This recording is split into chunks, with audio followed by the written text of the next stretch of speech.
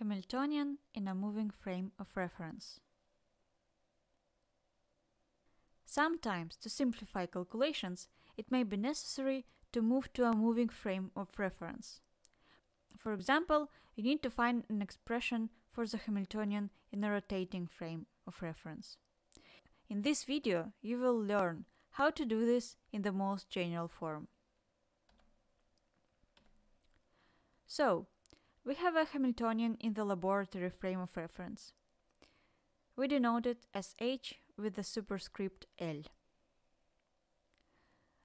We want to move to a moving frame of reference whose motion is described by the evolution operator U, and find an appropriate expression for the Hamiltonian. We denote it as H with the superscript M. For this purpose, we will use the Schrödinger equation presented on the screen and the equations for the wave function. The wave function in the moving frame can be found by applying an evolution operator to the wave function in the lab frame, and the other way around. In addition, we will use the fact that the evolution operator is a unitary operator.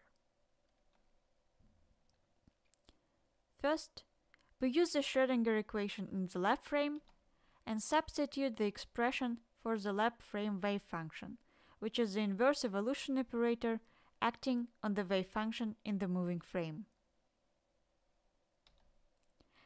Then, we need to get rid of this unpleasant partial derivative.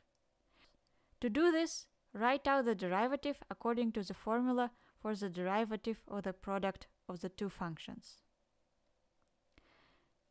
We can now substitute this expression into the equation. To further simplify this formula, apply an evolution operator to all the terms. Using the fact that the evolution operator is unitary and grouping the terms, we obtain the following equation.